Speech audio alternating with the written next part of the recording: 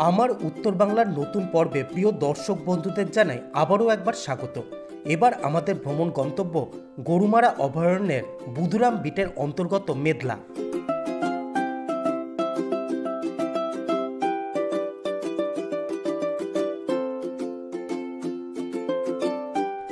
আমরা যাত্রা শুরু করছি ডুয়ার্সের গেটওয়ে হিসেবে পরিচিত ময়নাগুড়ি শহর থেকে। ময়নাগুড়ির জর্দা নদী পেরিয়ে নতুন বাজার মোড় থেকে বাঁ দিকের রাস্তা ধরে যেতে হবে রামসাইতে।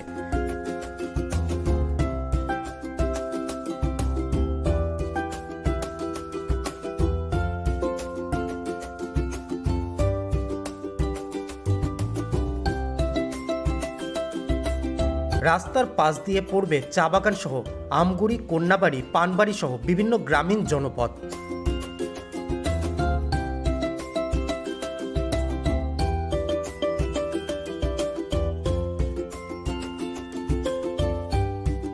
ময়নাগুড়ি থেকে আধ ঘন্টার মধ্যে পৌঁছে যাওয়া রামসাইতে। জলপাইগুড়ি জেলার ময়নাগুড়ি ব্লকের অন্তর্গত এই এলাকা। লাটাগুড়ির মতো রামসাই থেকেও গরুমারা জাতীয় উদ্যানের প্রবেশপথ রয়েছে রামসাইতে।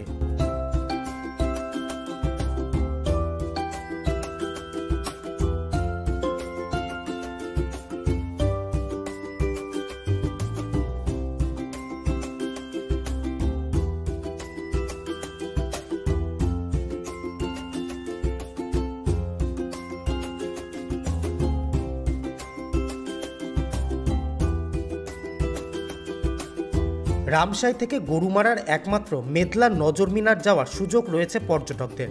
তাই এখানে রয়েছে মেদলা ওয়াচ টাওয়ারের দিবা ভ্রমণের অনুমতি প্রদান কেন্দ্র তথা টিকিট কাউন্টার। দিনে 4 বার মেদলা ভ্রমণের সুযোগ পান পর্যটকরা। আপনি যদি আমাদের এখানে ঘুরতে আসেন, জায়গাটার নাম হচ্ছে রামসাই এবং জঙ্গলটার নাম হচ্ছে গরুমারা, ওয়াচ টাওয়ারটার নাম হচ্ছে মেদলা।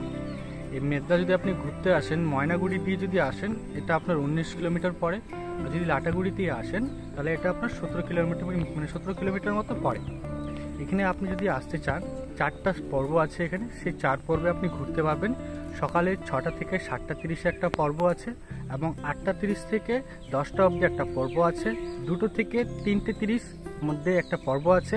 এই পর্বে এই যে 3টে পর্ব আছে, এই 3টে পর্বর মধ্যে টিকিটের চার্জ পড়বে 130 টাকা আর কি, এবং গাইড চার্জ 1 থেকে 6 জন পর্যন্ত পড়বে 300 টাকা। আর সামনে কিছু দূর যাওয়ার পর আমাদের এখানে মোষের গাড়িটা আছে, মোষের গাড়ির জন্য 60 টাকা করে পার হেড পড়ে। আর যদি বিকেলের যে 4র্থ পর্ব আছে তার জন্য টিকিটের হার পড়ে 180 টাকা করে জনপ্রতি, এবং গাইড সেম 1 থেকে 6 জন পর্যন্ত, একজন গাইড 300 টাকা। আর মোষের গাড়ির চার্জটা 60 রুপিস, 60 টাকা করে। কারণ বিকেলের যে পর্ব আছে সেই বিকেলের পর্বতে আদিবাসী নৃত্যটা থাকে, এর জন্য বিকেলের পর্বের জন্য চার্জটা বেশি পড়ে, এবং সকালের যে পর্বগুলো আছে 3টে, ওই পর্বের চার্জটা কম পড়ে। টিকিট কাটার সময় অবশ্যই আধার কার্ডের জেরক্স জমা দিতে হয় কাউন্টারে। টিকিট কাটা হয়ে গেলে হাতে সময় থাকলে ঘুরে নেওয়া যায় টিকিট কাউন্টারের আশপাশের এলাকা। চারদিকে সবুজ প্রকৃতি। রয়েছে রামসাই রাইনো ক্যাম্প রিসোর্ট, তবে এটি বর্তমানে করোনার কারণে বন্ধ রয়েছে।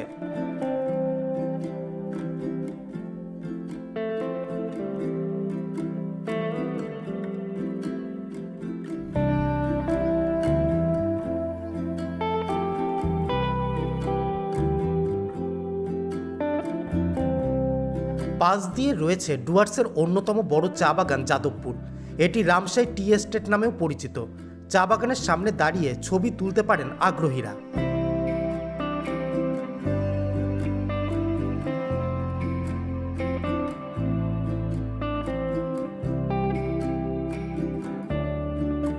আমাদের এখানে যদি আসেন, এই জঙ্গলে গন্ডার, বাইসন, হাতি, লেপার্ড, ময়ূর, হরিণ, বনশুয়োর এগুলো আছে আর কি। টোটালটা লাখ দেখতেও পারেন বা নাও দেখতে পারেন, কিন্তু আপনাদের একটা ওয়াইল্ড অ্যানিমেলের দেখার সম্ভাবনাটা থাকবে এখানে।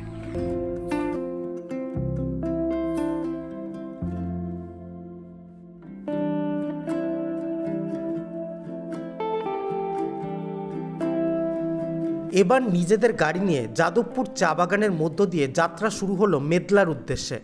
গাইডকে সঙ্গে নিয়ে নিজস্ব গাড়ি করে 2 কিলোমিটার পথ পেরিয়ে পৌঁছতে হয় কালীপুর বনবস্তিতে। সেখান থেকে চড়তে হয় মোষের গাড়ি। মোষের গাড়িতে চড়ে হেলে দুলে কিছুটা রাস্তা পেরিয়ে গেলেই মেদলা।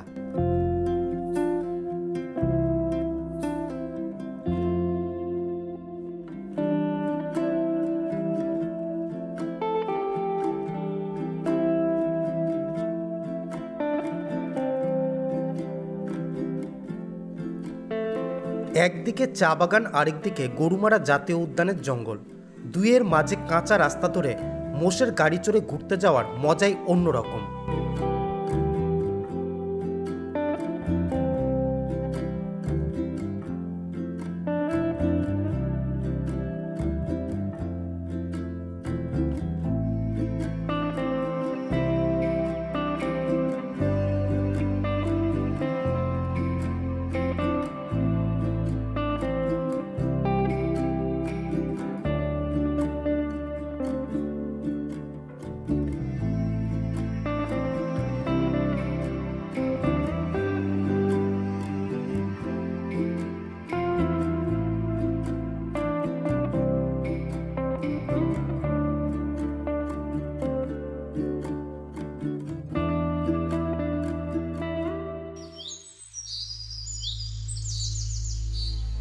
পৌঁছে গেলাম মেদলা।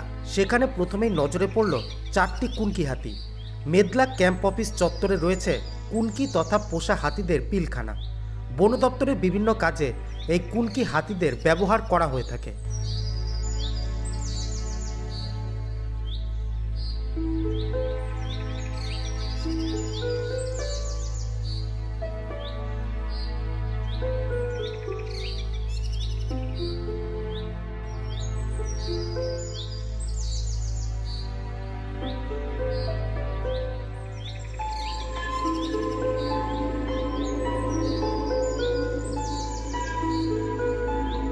হাতিদের পিলখানা দেখে এবার এগিয়ে চলা মেদলা ওয়াচ টাওয়ারের দিকে।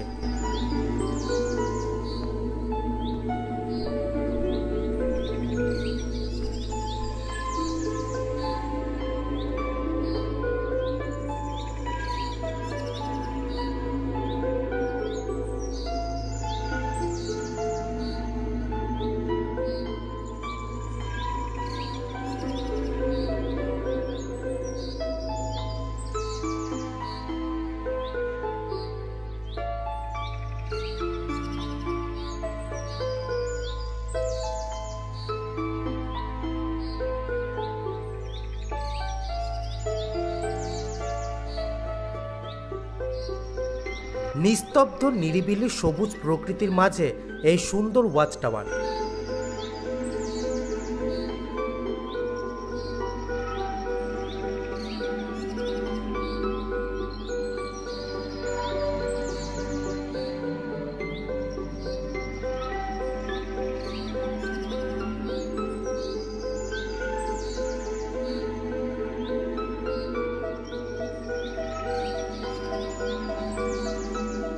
ঘোরানো সিঁড়ি বেয়ে উঠতে হয় ওয়াচ টাওয়ারের ওপর। সামনে দিয়ে বয়ে চলেছে মূর্তি নদী। সেখানে জল ও লবণ খেতে আসে বুনো হাতি, বাইসন, গন্ডার, হরিণ, ময়ূর সহ বিভিন্ন বন্য পশু পাখি।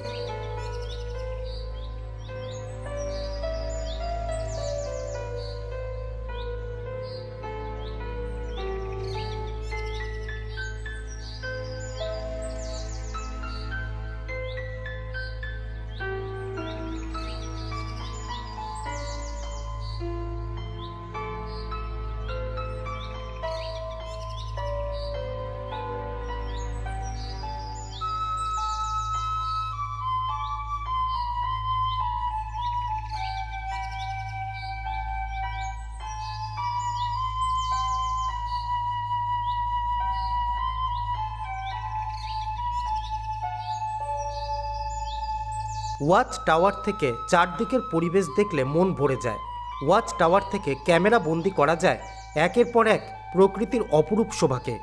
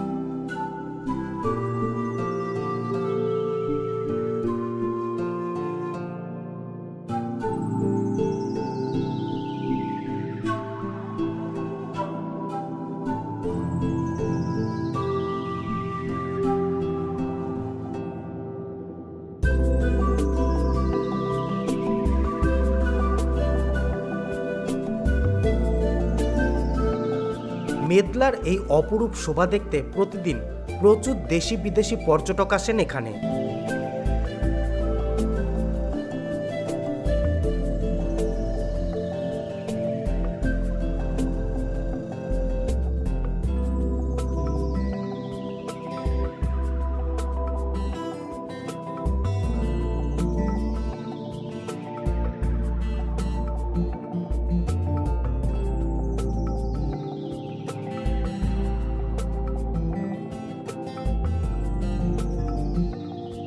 অরণ্য ভূমি থেকে যাতে হাতি বা কোনো বন্য পশু লোকালয়ে ঢুকতে না পারে সেজন্য অরণ্যের সীমানায় দেওয়া হয়েছে বৈদ্যুতিক তারের বেড়া।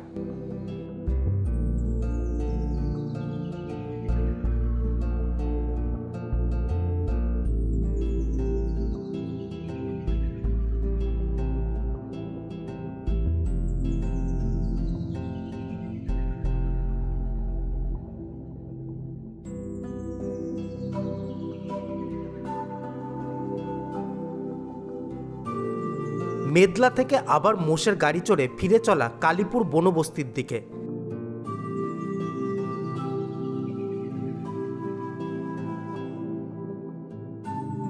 মেদলা ঘুরে পর্যটকরা প্রকাশ করলেন তাদের অভিজ্ঞতা। আমি হুগলি জেলার চন্দননগর থেকে এসেছি। গরুমারা রিজার্ভ ফরেস্টে আমার প্রথম ভ্রমণ। মানে সবুজের মাঝখানে নিজেদের হারিয়ে ফেলেছিলাম একদম। এবং মেদলা ওয়াচ টাওয়ার থেকে মানে কপাল ভালো থাকার জন্য অনেক বন্য পশু দেখলাম। গন্ডারের পাল, হাতির পাল, ময়ূর, বন্য শুয়োর, মানে ময়ূর, চিতল হরিণের পাল, ভীষণ সুন্দর লাগলো। এরকম অন্যরকম অনুভূতি হচ্ছে। এর আগে আমরা গরুমারাতে এসেছি, কিন্তু মেদলাতে এই প্রথমবার। তো এত সুন্দর, একদম ন্যাচারাল এতে, আর এত সুন্দর জন্তু আমরা এর আগে দেখিনি। খুব কাছ থেকে নয়, কিন্তু অনেকক্ষণ দেখেছি এবং অনেক রকমের দেখেছি। গন্ডার, হাতি, হরিণ, ময়ূর, তারপর শুয়োর, আর একটা দেখেছি। এরকম অনেক জন্তু যেন দেখতে পেয়েছি আজকে। তো আর এখন আমরা একটা অন্যরকম অভিজ্ঞতা, একটা মোষের গাড়িতে করে চা বাগানের মধ্যে দিয়ে যাচ্ছি। এটা একটা পুরো প্রোগ্রামের পরে আবার আরেকটা প্রোগ্রাম আছে। তো এই প্রোগ্রামটা খুব ভালো লাগলো, খুব সুন্দর, অন্যরকম একটু হয়েছে। উত্তরবঙ্গে এটা আমার প্রথম ভ্রমণ। গরুমারা রিজার্ভ ফরেস্টে এসে আমার খুব ভালো লাগছে। বিভিন্ন রকমের হরিণ, তারপরে হাতির পাল সব দেখে একটা অন্য রকম অনুভূতি হচ্ছে। এবং এখন আমরা সবাই মোষের গাড়িতে করে সব চা বাগানের মধ্য দিয়ে যাচ্ছি।